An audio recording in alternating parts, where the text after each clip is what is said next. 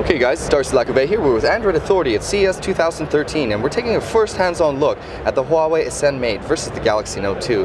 Now I thought the Galaxy Note 2 was a large device, but it actually turning out that devices are actually going to get bigger. So we have a 6.1 inch display here with a resolution of 1280 by 720.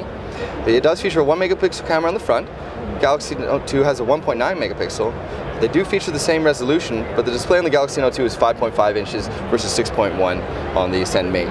On the rear, we have both feature an 8 megapixel camera, just to show you the difference in size, obviously quite more substantial. Very similar in terms of width, it's just a little bit taller. But going from 5.5 inches to 6.1, you can see the screens are substantially bigger on the Ascend Mate. So the performance is probably going to be comparable. It does only feature 1 gigs of RAM, whereas the Galaxy Note 2 features 2 gigs. Obviously I have a little bit of a custom thing going on here with the Nova launcher. Huawei's launcher is actually really customizable. As we saw some of our videos we did in IFA Berlin, you can really make it look however you like.